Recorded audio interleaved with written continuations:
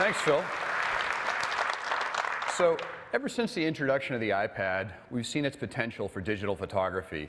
To be able to have something so light and portable to carry around with you instead of lugging around a laptop is really amazing. With iPhoto for iOS, we had the opportunity to reinvent it and take advantage of multi-touch and take it to a whole new level. I'd like to show it to you.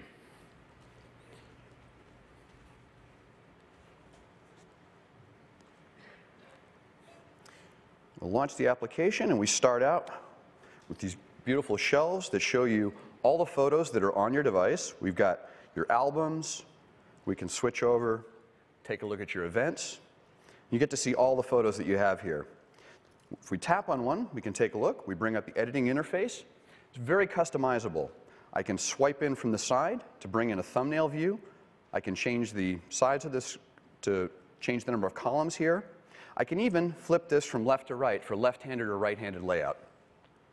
Now, these are photos from a trip that I recently took to Antarctica. I took along a digital SLR, took over 3,500 pictures, and used the camera connection kit.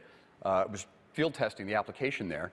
When you're dealing with lots and lots of photos like that, one of the first things you want to do is find the best photos. And we have some great ways for doing that.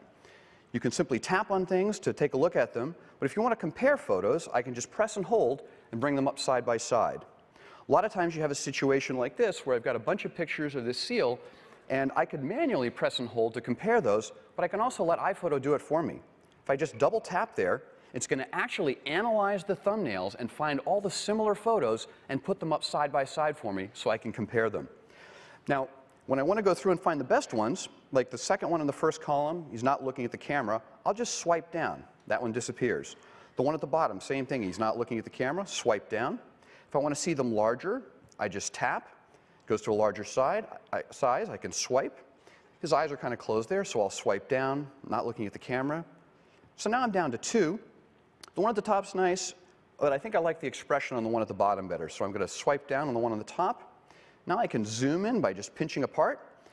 And you can see the kind of detail that I have here. If I bring up my info panel, the reason for this was shot on a Nikon D300. It's a 12 megapixel image, and all 12 megapixels are available here. In fact, I can work with images up to 19 megapixels on the iPad. And on the Retina display, these images look absolutely amazing. So now that we've chosen the image, the best one of that group, I'll touch the flag button to mark it. Once I've chosen a number of photos and flagged them, I can tap at the top of the thumbnail column and select to just view the flagged photos. Photos like this penguin staring contest here. Once you've got the photos, we have some great sharing options. I'll tap the share button. We have things like email and Twitter, Flickr, Facebook that you can send your photos to. Once you've chosen the best photos, you want to make them look even better. And we've got some great tools for that. Jump over to another album here. So here's a nice photo, but we can make that look even better. Down at the bottom along my toolbar, I'm going to tap the Auto Enhance button, and we're going to automatically adjust the contrast and color of the image to make it look better. But you'll notice the horizon line is not quite level. So I'm going to, down along in the lower left here, I've got my tools. I'm going to tap on the first one, which is my crop tool. And iPhoto is going to automatically analyze the photo and find the horizon line. It's drawn a line across, and I have a button on the right side, and I just touch that button, and it straightens the horizon line for me. So with just 2 touches, I'm able to go from this to this. And that's another feature. In the upper right corner, there's a button, Show Original. Anytime, I can always compare the original to the one that I'm working with. Now, the crop tool also has some great multi-touch features to it. So I can just use my fingers to pinch apart and pan around. If I turn my hand, I can actually rotate. I've got a dial at the bottom that allows me to do the same as well. I can grab a corner and change the cropping. Or if I want to go to some standard sizes, I tap the gear in the lower right corner, and it brings up some standard sizes. So say I want to do a square crop there, and I can just reframe, and just like that, I can crop the photo.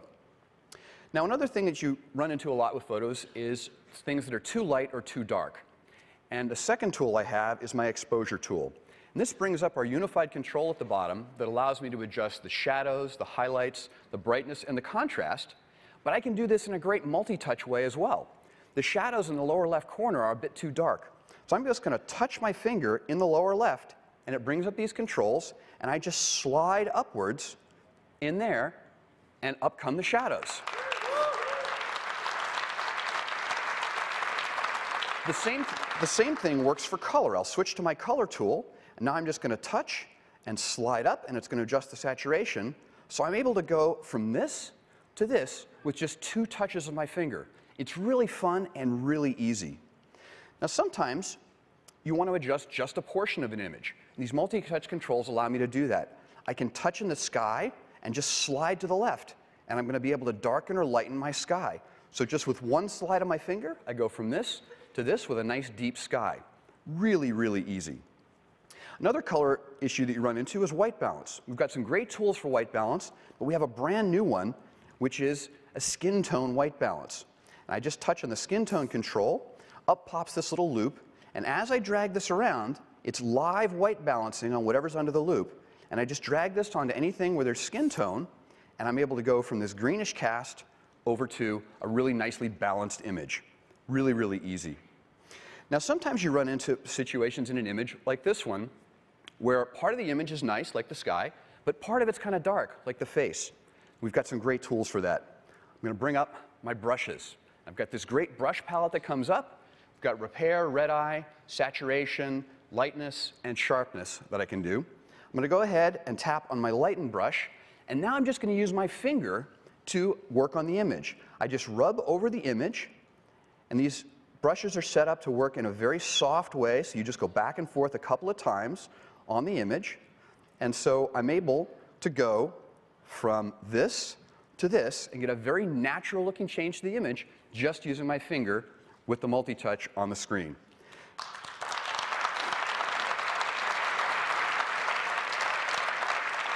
So a great set of brushes that I can use, and like everything else on iPhoto, it's all non-destructive, so I can go back and make changes to any of this at any time that I'd like. Now, the next thing I'm going to show is we have some great effects. And that's my 5th tool. I'm going to go ahead and choose my effects, and up pops my swatch book of effects that we have here, and we've got a whole bunch of different ones that I can choose from. I'm going to go ahead and choose my black and white card. Now, to apply a black and white, I just touch on the little film strip down here, and it applies a black and white. Professional photographers know there are lots of different ways to do black and white. You can mix the red, green, and blue very differently to get different effects. And I can do that by just sliding my finger along this strip down here. And I can get all kinds of different effects. I just slide my finger to where I like it, with kind of a dark sky. I kind of like the way that looks. And then I've got a couple of extra options here, like I can touch on the vignette, and then just using my fingers, I can pinch and get a great effect just with a couple of movements of my finger.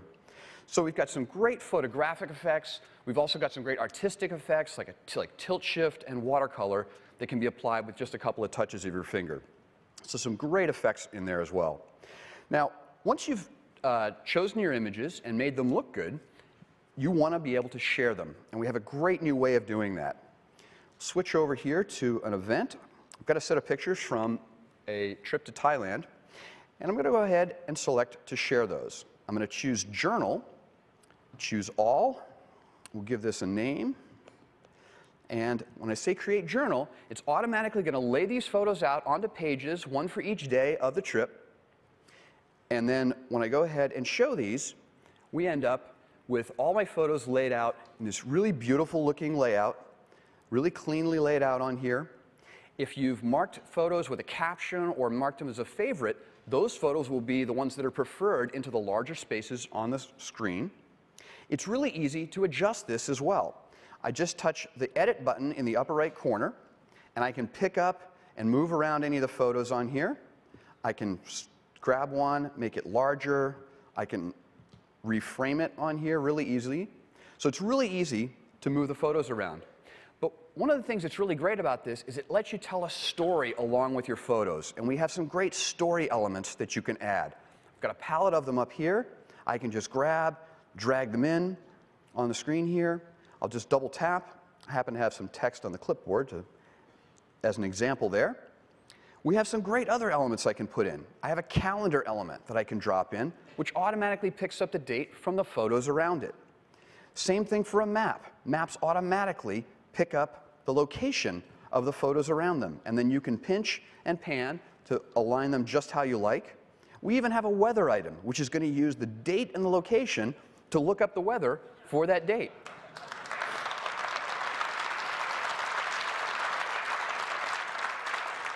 So these are really fun to put together, and they allow you to really put some story around your photos. But once you put this together, they look great on your iPad, but you want to be able to share them.